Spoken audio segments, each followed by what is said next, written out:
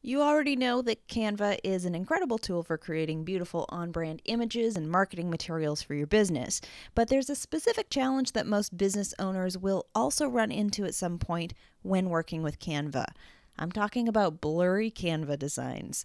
You create a gorgeous design in Canva and then you go to share it on social media or download it for an email newsletter or as a feature image for your website.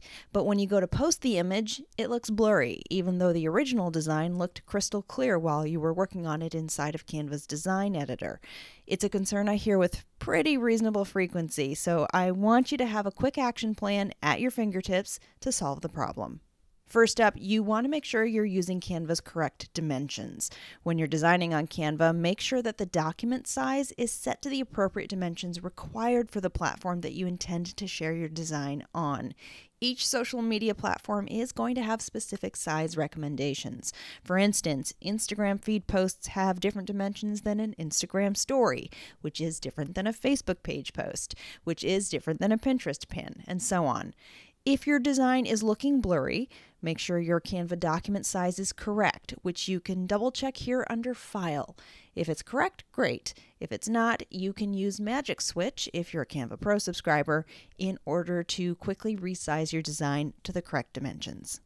If your design size is good, then the next thing to check is the image format that you've downloaded. To preserve the quality of your design, opt for the PNG format when downloading images from Canva. PNGs are going to maintain a higher image quality compared to JPEGs, especially for designs containing text, logos, or elements with transparent backgrounds. When exporting, choose the PNG file type to retain clarity and sharpness. If you're incorporating photos into your Canva design, make sure that the images you're using are of a high resolution. If the images you're using are already blurry or too small to start, it isn't going to matter what image format you download. It'll still be blurry. So make sure your initial photos are high resolution. Finally, you may just need to download a larger version of your Canva design. Sometimes platforms compress uploaded images, reducing their quality. And I've definitely seen this happen with some consistency on Facebook and Instagram. So you can counter this by downloading your design at 2 times the intended size. For instance, if your design is meant to be shared as a 1080 by 1350 pixel image, instead download it at 2160 by 2700 pixels. This higher resolution can often compensate for potential compression, ensuring the uploaded image remains clear. If doubling the size doesn't do the trick, try downloading it at 3 times the size.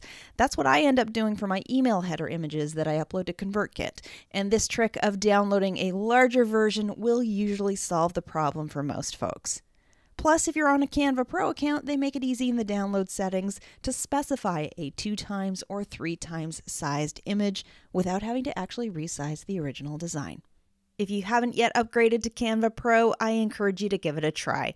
Learn more about how to get a free 45-day trial of Canva Pro at brendacadman.com/45 days.